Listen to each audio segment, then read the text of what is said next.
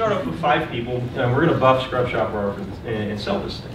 And lo and behold, we make $30,000 3 months later. So April, it turns profitable. We've had a $60,000 a month delta in profits, and we're off to the races. And so we decide, in our wisdom, to clone Scrub Shopper into this little business called Tough Love. So it was a workwear business. And we went from $3 million to $6 million basically overnight. And so we're not geniuses, but we said, hey, we'll enter 20 different industries here. We'll clone it around. And we'll build a $60 million business. 3 times 20 is 60, and now we're really going to be rich. And at that time, Terry and I looked at each other and said, maybe this is the thing we want to build. Maybe we want to do this rather than getting out of this so we can do something else.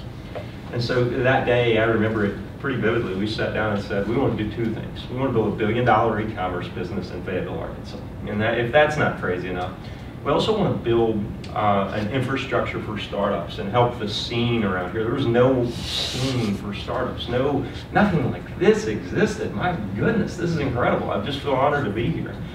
Same thing's going on south of 412 down in Fayetteville. We've got a bunch of scrappy young college students starting internet type businesses. We've got a bunch of scrappy young people up here starting CPG type businesses. So it's pretty incredible to see the evolution that's happened over the last 5 years. I don't know if we had anything to do with it, but I'm really glad that we're at least part of that happening.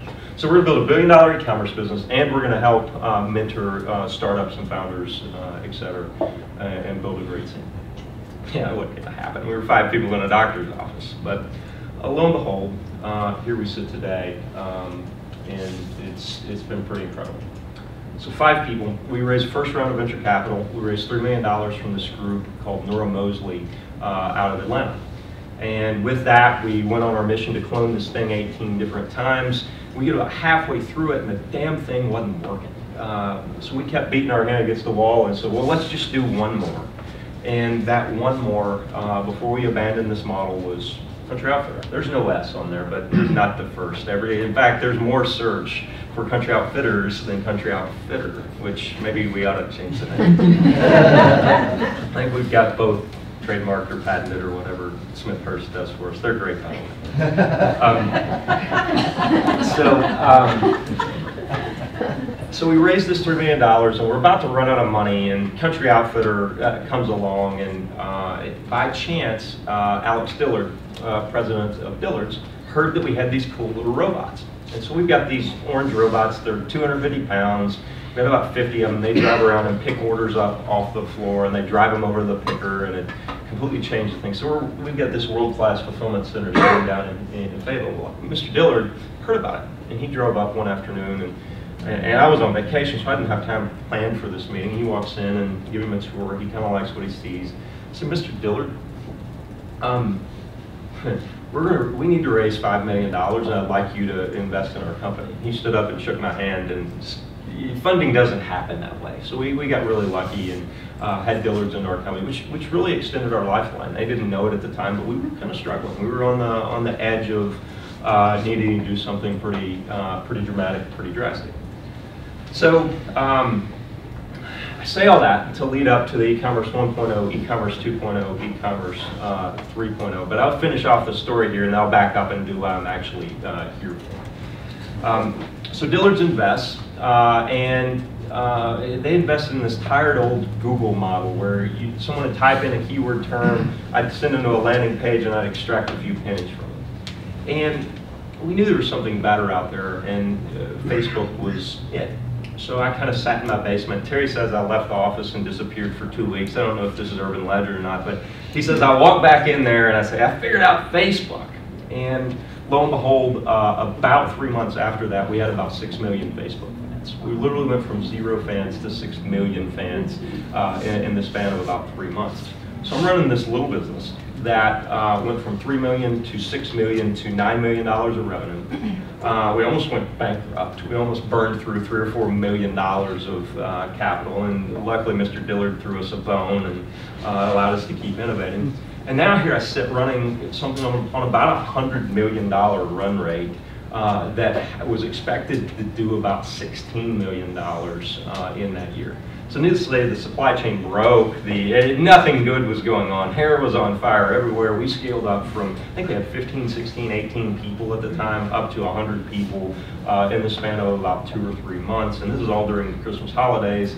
So we got a business that's supposed to do 16 million all year, and it does about 16 million in the first 20 days of December. Crap. So first world problems, right? Champagne problems. And so now here we sit, and we've got every venture capitalist in the world flying in here. We've got Sequoia Capital that backed Google and Apple and everybody else. You've got Bain Capital, Mitt Romney's group, they come in. You've got all the East Coast, all the West Coast groups competing for this little bitty stupid company run by a doctor out of Arkansas. And so we settle on this group called General Atlantic. There's a guy named Anton Levy who's one of my heroes. He sits on my board, so it's really cool to get to interact with this guy.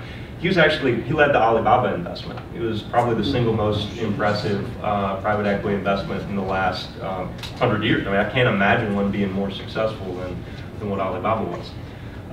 He's also on the board of Gilt Group, which they're going to go public probably in the next year or so. He did web.com back in the day. This guy's a hitter, and for him to fly into Fayetteville, Arkansas, and meet with us every month, it's very humbling and very fun to do. So we raised $104 million total over 3 rounds. Coming from a guy that's used to bootstrapping, this is my 4th company. I'd never raised a dime before this, and now here I sit. I guess I'm bipolar, either do things none of the way or all the way. So we raised $104 million. It was really all around our customer acquisition talents. So going back to the e-commerce 1.0, 2.0, and 3.0 stories that I alluded to.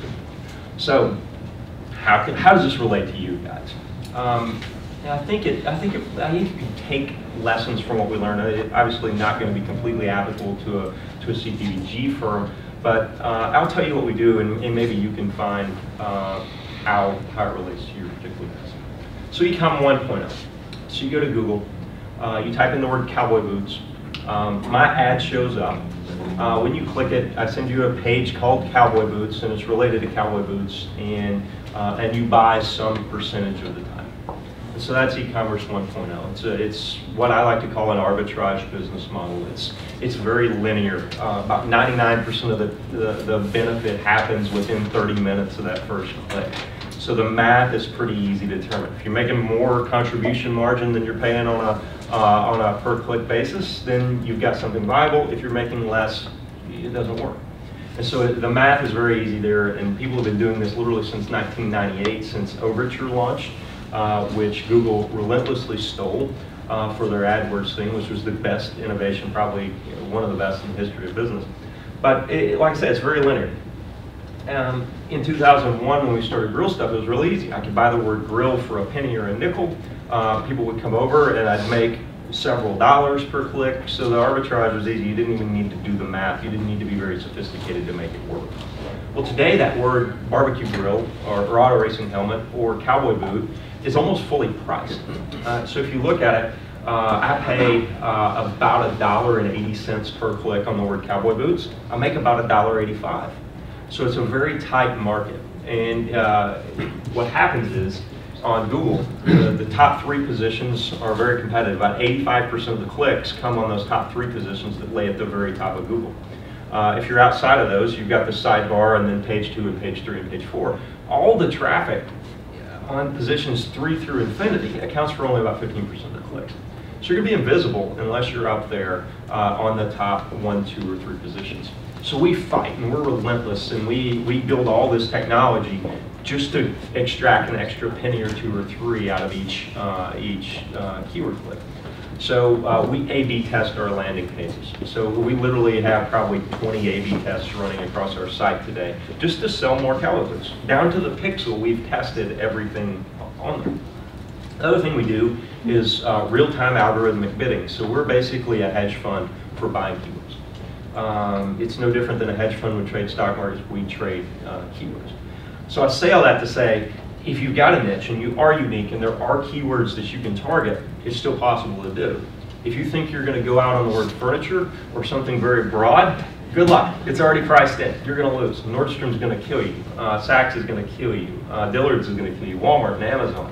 They don't even try it. So if you've got something completely differentiated that people search for, on the other hand, you can come in and make a little bit of difference.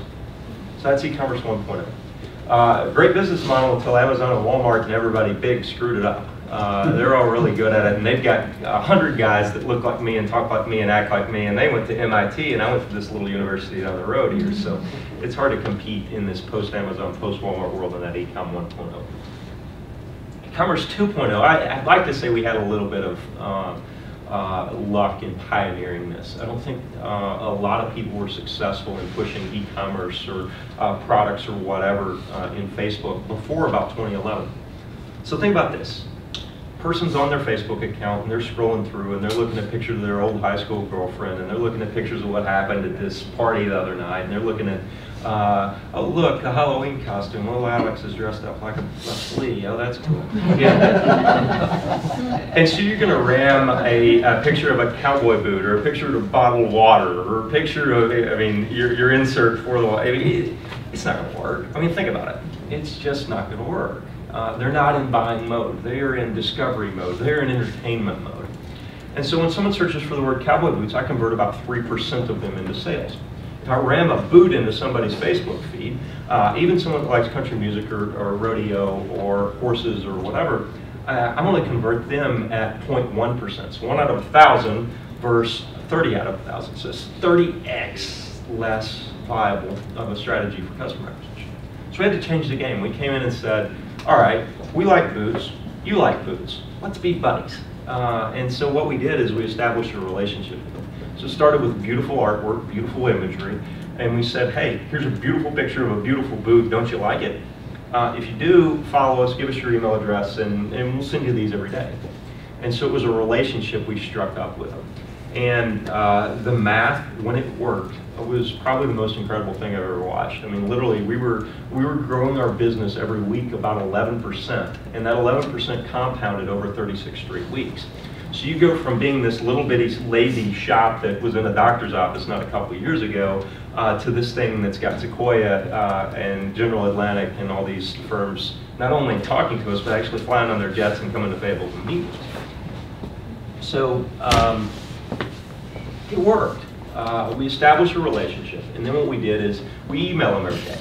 So we have this, a couple things happen there. So number one, on the Google model, every time they search for cowboy boots, I've got to pay to reacquire this customer. On a Facebook model, I actually have some connection to them. So I can push content through them through their Facebook feed. We ask for their email address. We almost require everyone who uses our site to give us their email address. But paradoxically, that seems stupid because I put a barrier in front of them actually being able to purchase from us. What we found is, yeah, I piss off 70% of the people that come into my website, but the 30% that do give me their email address are much, much more valuable than the 70% that we piss off because of the relationship we established. So with this model, you can start to do personalization. In a Google model, you have no idea of who this person is. There's some random Joe that just searched for the word cowboy boot. On this, I know him as johnmjames@gmail.com, and John likes boots with harnesses on them, and he's an aggressive type guy, and he's not a redneck. He doesn't have a tramp stamp in the middle of his back. He likes Taylor Swift. He doesn't like Miranda Lambert. And so if you like Taylor Swift, you like different boots than if you like Miranda Lambert. And so you start to learn all these patterns through big data. So now I can, in my email, I can push out things to this person, tailored to who they are and what they like and why they like it. The other thing you can do when you have their email address and when you have their Facebook fan and when you have a cookie on their machine to where you can track them like Big Brother, is, and you have to be careful with that, by the way, and very cognizant of it, and you have to respect it. It's a privilege to me to be able to email about 11 million people a day. It's a privilege. It's something these people can take away from you if you abuse it. It's something people can, I joke around about it, but it literally is, that's not how we do it. So I've got 11 million people. One of them comes to my website and hits various pieces of the site. Well, I can follow up then with them through data. So if they looked at a red boot, I can send them that exact red boot in an email the next day. And if after 48 hours they haven't bought it, I can give them a 10% discount. And if after 72 hours they still haven't bought it, I can give them free shipping and a 10% discount. And I can keep layering on things. And so our coupon usage, we're not going to vomit a coupon out to retailmenot.com or someplace like that. We're going to come in and hyper-target the coupons, because if the person can pay full price and is willing to pay full price, why wouldn't we let them?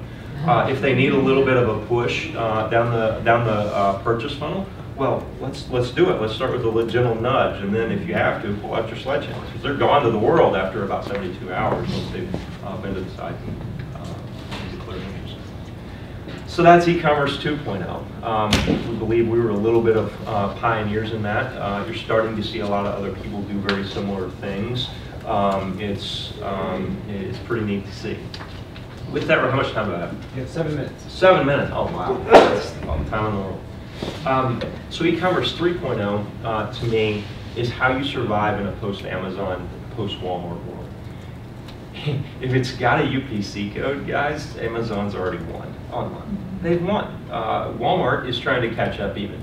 Do you want to compete with that? I mean, none of us are good enough to compete against probably the two best companies in the world, or two best retailers in the world. And so what we've said is, all right, we're this business, and we've got an asset. We've got the ears of about 11 million people that like country music, that like rodeo, that like horses, that like hunting, that like fishing.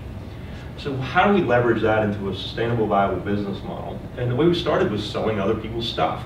So Ariat, Justin, Corral, we're just a retailer of other people's booths. Well, Amazon owns Zappos. Well, I can see the writing on the wall. They're going to beat us at some point unless we differentiate ourselves pretty dramatically from Zappos.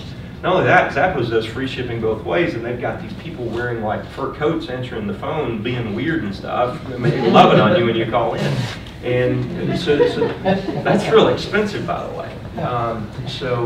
Customer service is what they said.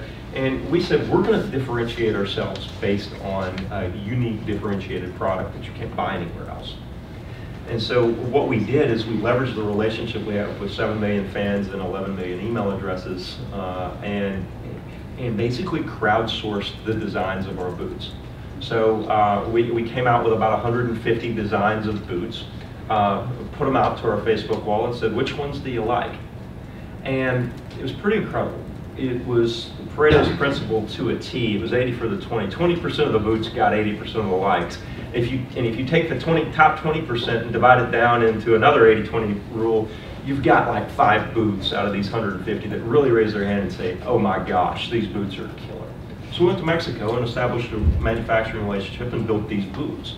Put them out on our website, crossed our fingers, and lo and behold, those 5 boots were 5 of our top 50 boots across our entire website, competing against companies that have been around for 120 years. So Justin and Casey and brands that even cowboy boots wearers probably have not heard of, or probably have heard of. So we took that principle and we said, all right, what are the holes in the market? How can we crowdsource more and more of these boots? How can we build this vertically integrated supply chain from design to manufacturing to the end user? And so that's kind of the frontier for us. We believe that we can do that. We can be that billion-dollar company. We believe we can go public. And we've got a 3 to 5 year horizon for building that. E-commerce 1.0. Strictly an arbitrage business. Really nice when it was 5-cent clicks, really bad when it's $2 clicks. E-commerce 2.0, establish the relationship, get their email address, push content, ask them things, learn, big data drives it. E-commerce 3.0 is actually trying to make money off of the relationship and building something that is completely unique and completely differentiated and frankly built by the crowd. When you think about how I love these guys at Ariat, I love the guys at Justin, we're really good friends, but when you think about the way they design boots, it's a bunch of old dudes sitting around a room saying, yeah, I think little Missy would like to wear these cowboy boots, and that's what they build. There's not a lot of logic on it. It's 2 or 3 or 4 people designing for millions. And what we did is turn on its head and said, I want millions deciding what we should build based on our designs. And so far so good. I'll tell you in 5 years it worked. It may or may not work. So I've got a couple minutes left. I'll take any questions. Yes? Have you had any experience with WeChat? With WeChat? Yeah. So customer service pop up when they're on the page and you proactively ask them if if they found what they're looking for? Is that what you're talking about? No, it's in Asia, and Okay. now that Alibaba is in China and everything's changing very rapidly, Mhm. the main thing that they're using is called WeChat, and it Mhm. takes Facebook, eBay, every single thing and puts it in one place, and Mhm. and it's really like the big thing that they're using. And so people are looking, how do we get into that? How do we? Well, if you look at harness WeChat, WhatsApp, all the new emerging things, Snapchat I'd even put in this type category. How you leverage the new emerging platforms is probably crucial, because once a market trends towards perfection, it's hard to arbitrage. So Google, hard to arbitrage. Facebook in the early days, easy to arbitrage. Hard to arbitrage today. I can't do what I did 3 years ago today on Facebook. The math doesn't work. And so yeah, if you can use a WeChat or a Snapchat or some of these other things that are new and out there, and you can buy penny clicks when they're really worth $2. The arbitrage of nation systems is really, to me, how new businesses jump through and are formed. I didn't answer your question, but I talked around it a little bit. Nobody really can answer it yet. That's what I'm trying to figure That's out. what So it is. it's so new. Yeah, it really is. And if you can find it, be on the leading edge rather than the bleeding edge, you win. If you had a company with a product, would you invest more time in trying to build an online business, or trying to get into Walmart and Target? And I think it feeds on itself. If you can get social proof online, and we're finding this through our private label brand. So we built independent boots, which is kind of like a Fry boot. It's pretty mainstream. We built 8-Second Angel, which is your tramp stamp on the back, and it's awesome. It's aggressive and it's hardcore country music. And then you get Rebel boots, which is Kid Rock. It's James Dean. It's that kind of rebel. And so what we've found is, once we've found social proof, and each of those have a little over 50,000 Facebook fans each, they're 3 or 4 months old. When you go to the retailer and say, hey, I got 50,000 fans, it's killing it online. That's what they want these days. I don't know if it's the same with Walmart, but I know it is in kind of your fashion, trendy businesses. So at Dillard's or Macy's, Saks, Nordstrom's. If you don't have that social proof online, they're not going to let you in the door. It's almost table stakes these days. I hate to say I'm it. sorry, but what is arbitrage? Arbitrage is buying something for less than it's worth. So if I pay a nickel and make $1, it's great. So the classic arbitrage example is, let's say General Electric or Walmart stock trades on a European stock exchange or an American stock exchange. If you notice that GE is trading at $27.30 in Europe, you buy it, and then immediately 30 seconds later sell it for $27.50 over on the U.S. stock exchange. So that's arbitrage. All right, is that a time?